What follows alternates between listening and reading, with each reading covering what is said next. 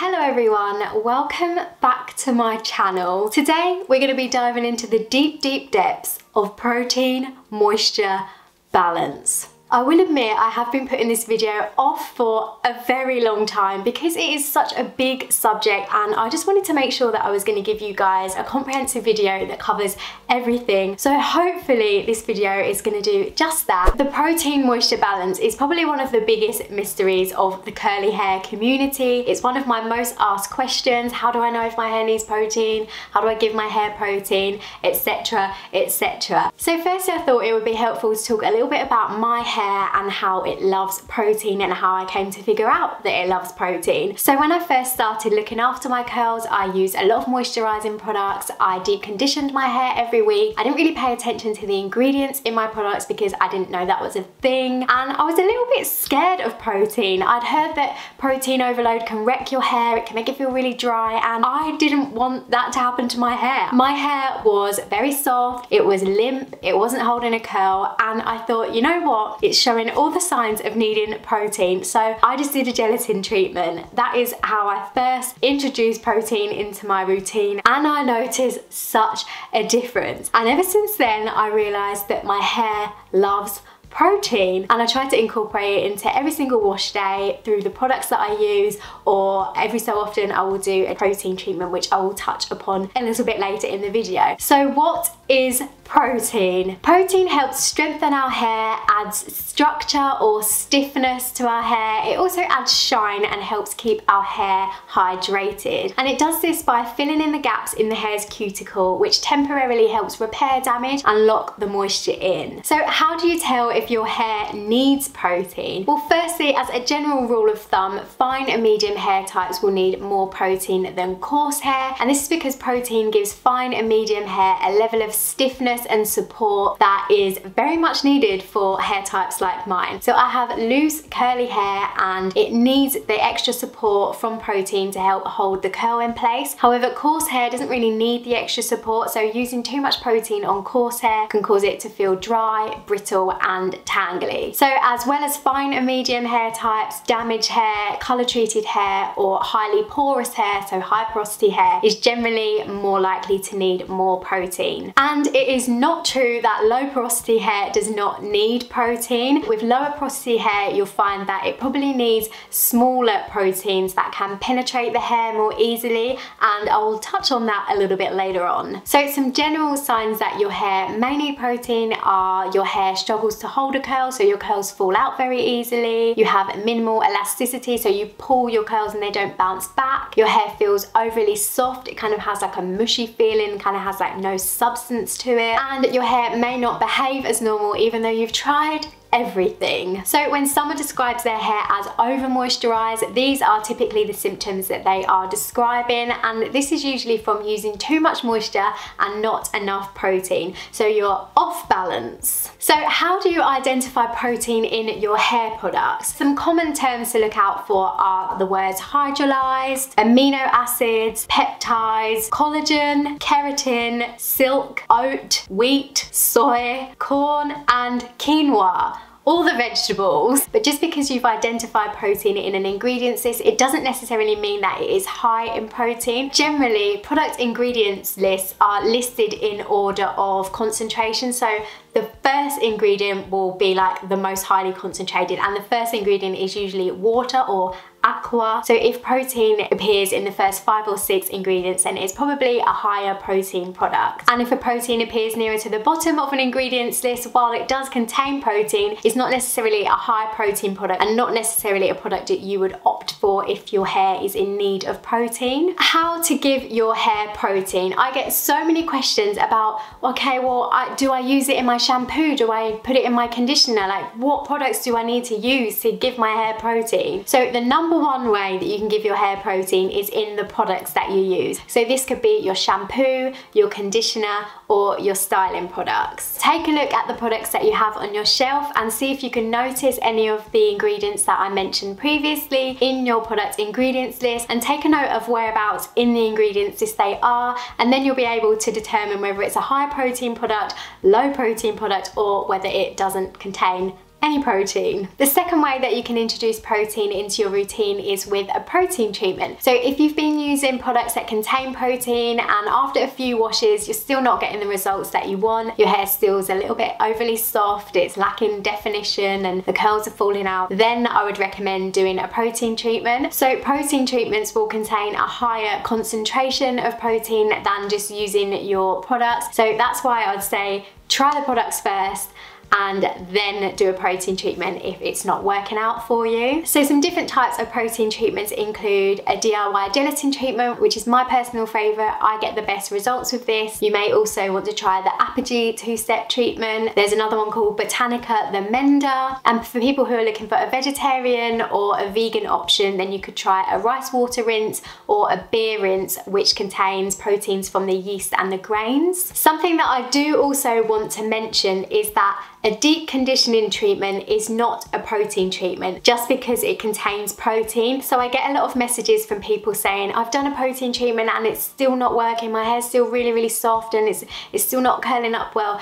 But what they've actually done is a deep conditioning treatment that contains protein. So the reason that it's not gonna give your hair the protein boost that it probably needs is because it contains a lot of moisturizing products. So if your hair is very over moisturized already and it needs protein, then using a moisturizing product like a deep conditioner is not gonna help. It's gonna send you even further into over moisturization. Is that a word? It is now. Something else that I hear a lot is, I tried protein and my hair hated it, or it didn't do anything for my hair. And what I say to that is, if your hair is really over moisturized or is very much in need of protein, then just using protein on one wash day probably isn't gonna have the effect that you want it to, because it might take a few washes to get your hair back to be balanced. So if you've been using moisture, it's going to be like highly over moisturized and need protein, so it's going to take a few washes to get it back to balanced. And also your hair might have just not liked the product that you use. You might have used a product that contains protein and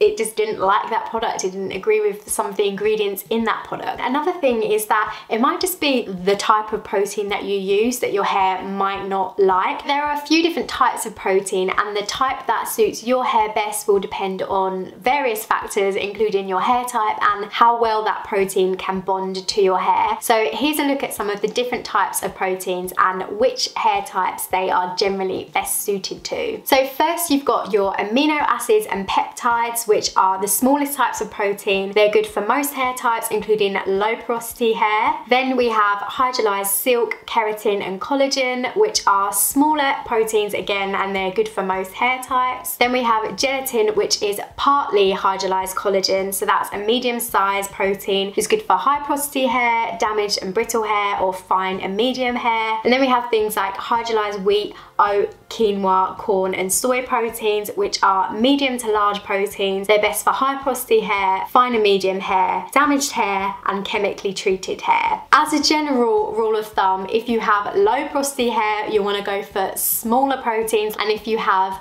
high porosity hair, you want to go for the medium to large ones. If you are noticing that you're using a protein product and it's not working out for you, maybe just take note of the different types of protein and try a different one and see if that works. So now that you know all about protein, let's talk about moisture. So what is moisture? In a nutshell, moisture is water. So to moisturize our hair, we need to give it water. However, when we say our hair is moisturized, we are usually referring to it feeling soft and smooth. And when we say the products we use are moisturizing, we mean they make our hair feel soft and they help our hair retain moisture. At least that is how I understand it. So to achieve moisturized hair, meaning getting water into your hair and keeping it there are certain ingredients that can help, and these include humectants, which attract moisture into the hair, and emollients, which seal the moisture in. Humectants include aloe vera, glycerin, honey, panthenol, propylene glycol and hydrolyzed proteins, and emollients include oils, butters like shea butter, and fatty alcohols like acetyl alcohol. At least I think that's how you say it. How to tell if your hair needs moisture. So as I've mentioned in my other videos, curly hair is naturally more dry than straight hair, and that is just because the natural oils can't glide through the hair as easily. And if you're just starting out looking after your curls, then the chances are your hair will need moisture rather than protein. And this is usually because you've not been giving it the moisture that it needs, or maybe you've been using heat styling products, or maybe you've been color treating it. Generally, coarse hair will also need more added moisture than fine and medium hair types because coarse hair is naturally drier. Some general signs that your hair may need moisture is if it feels dry and brittle, if it breaks easily, it gets very tangled, and if it's very frizzy. So how do you give your hair moisture when it needs moisture? So luckily, most curly hair products are designed to do just that, which is why lots of us end up over moisturizing our hair after using these kind of products for a while. So the kind of products to use when your hair needs moisture are conditioners, so your regular conditioner, leave-in conditioner, deep conditioner, curl creams, and water. Dry hair is thirsty hair, so using things like the squish to condition method and applying products to soak in wet hair will really help get the moisture into your hair, and then your products will help lock the moisture in. How do you figure out what your hair likes, whether it likes protein, whether it likes moisture, what it needs on a particular day? Now, I can't really help you with that, but what I can offer is some advice. The best way to figure out whether your hair likes protein, for example, is to use products that contain protein. Pay attention to your hair and how your hair responds. If your hair feels bouncier, more defined, and it holds a curl more, then the chances are that it likes protein. So you should continue using protein. And if you use moisturizing products and you find that your hair is much softer, feels more hydrated, then you should use more moisturizing products. So one way to figure out whether your hair responds better to protein or moisture is something that I saw Curly Green Eyes mention on Instagram, and that is to do one wash day with all protein products and one wash day with no protein products, so all moisturizing products, and see how your hair responds. If your hair is much better on the protein wash day, then your hair probably likes and needs protein, and if it's better on the moisturizing wash day, then your hair probably needs and likes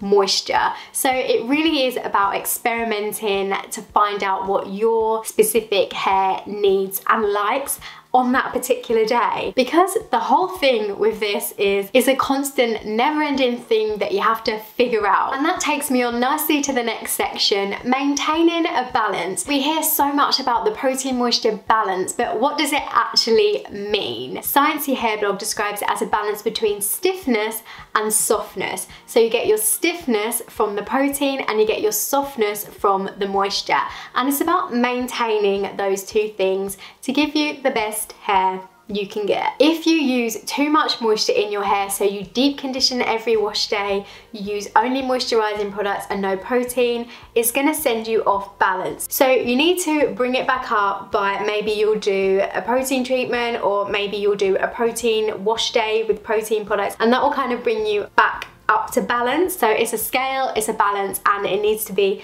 maintained. One way some people combat that is by using, so for instance, if you've got hair like mine, using protein in every wash day. Other people may choose to use moisturizing products, but they balance it out by doing a protein treatment every other week or something like that. But it really is about deciding what your hair needs, and just like everything that comes with curly hair care, your hair is unique, and what your hair needs and what your hair responds well to is going to be completely different to what my hair needs and what my hair responds well to. So let's talk a little bit about moisture overload. So from my experience, it's very easy to over moisturize your hair. This is because all curly hair products are pretty much designed to add moisture to the hair. We always condition our hair because we have to detangle our hair. It's especially easy to over moisturize your hair once it becomes healthy, from my experience, and also if your hair is naturally fine or medium in texture, and if it's very soft naturally as well. So here is a picture of my hair when it is over moisturized.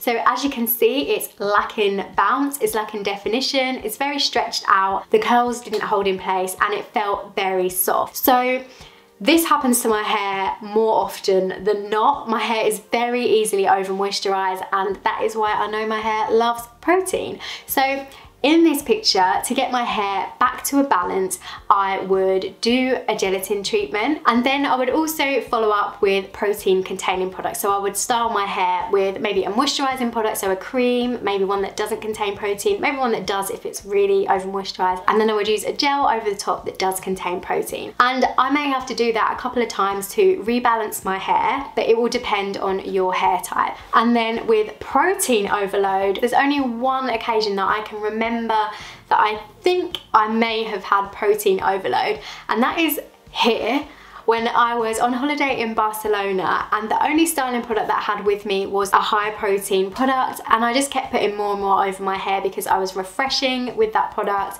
And I just remember my hair being very frizzy and feeling kind of stiff, and it felt very dry as well. It was weird for my hair because my hair's not usually like that. I thought it was something to do with the water at the time that I was refreshing with, but in hindsight, it was definitely the gel, because I was putting a high protein product over and over and over on my hair. And then when I washed my hair, it was fine. It didn't feel dry anymore. So yeah, this is the only example of protein overload that I have in my hair. And to fix that, to reverse that, to restore the balance, you will need to add moisture into your hair. So you might want to do a deep conditioning treatment, use moisturizing products, but essentially everyone's hair is different and everyone's hair will need a different amount of protein and moisture, and it's up to you to experiment with the advice throughout this video and other research that you do to decide what works best for your hair. I was going to do a Q&A at the end of this video, but it's already very long and I'm aware that it's probably information overload, so I'm going to do a Q&A in another video. So if you've watched the video and you have any more burning questions, feel free to leave them in the comments below. So yes, that is it. Protein moisture balance 101. I really